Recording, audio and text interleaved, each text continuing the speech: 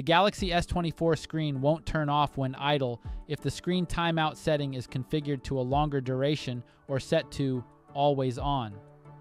If you have a problem like this, here's what you should do.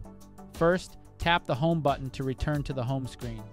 From there, swipe down from the top to open the notification panel and then tap on the settings gear icon. In the settings menu, scroll down and select display. Then, scroll down again and tap on screen timeout. By default, your phone is set to turn off the screen after 30 seconds of inactivity. To change this, simply tap on the duration that suits you best. For example, if you find the screen timeout too short, you might choose 1 minute or 2 minutes. After selecting your preferred time, tap the back key to return to the settings page, then press the home button to go back to the home screen.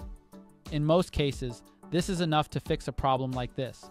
However, if it persists, then a simple reboot should fix it.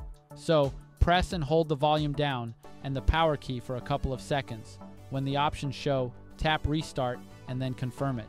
Wait for your phone to finish rebooting, and that's it.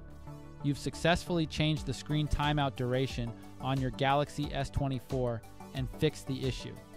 Thanks for watching this video, and don't forget to subscribe to our channel for more helpful tips and tutorials.